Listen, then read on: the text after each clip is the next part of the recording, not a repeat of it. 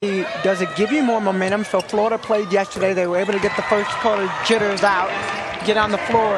Rhyne Howard on the board thus far, but Kentucky's defense struggling in SEC play down the stretches. Howard, no problem with the offense, buries a three. So the first personal on Moore, and here is Howard. Pretty good option on a baseline out of bounds play. Just outside the NCAA tournament field, according to Charlie Crean.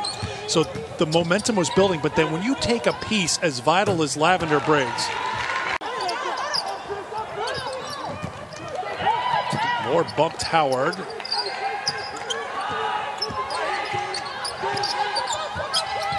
Howard, big contact, count it, and the foul. And Howard Rhyne Howard up.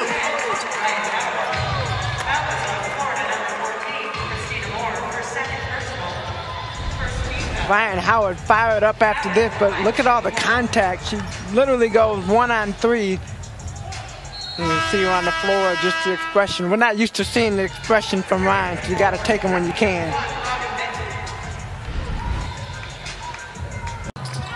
Short, Massengill comes right back into the game and gets the rebound, and Howard somehow, some way. Well, both teams trying to play fast. I like the pace that Florida's at, though. They're getting some good looks.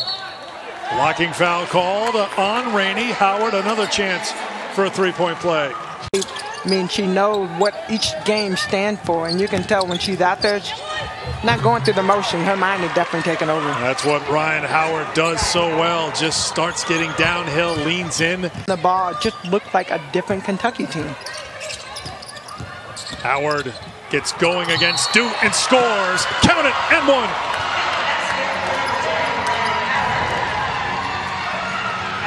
Yards.